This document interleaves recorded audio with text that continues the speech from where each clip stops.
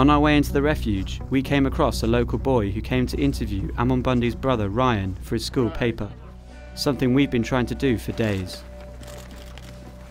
Go ahead, ask your questions and I'll answer. Are you moving here forever? Nope.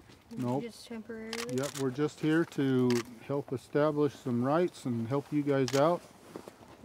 Our family wants to help your family, and that's all we need to do. Okay, thank you. Do you think you're making an impact on locally, statewide, and nationwide? I think that pretty much everybody's listening right now, and I'll tell you what, we can't do it for you. You know, you guys are going to have to decide that you want your freedom. How old are you? I'm 11. Yeah, okay, you want my name? My name is Ryan Bundy. Okay, thank you. We're a few hundred yards from the buildings occupied by the militia, and behind me is the Malheur Wildlife Refuge.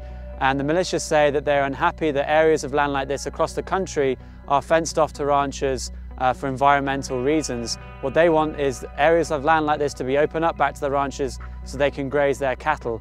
But areas like this, I mean, it's almost the definition of the middle of nowhere. There's hardly anyone here. There are certainly no feds in sight, and it doesn't look like a standoff whatsoever.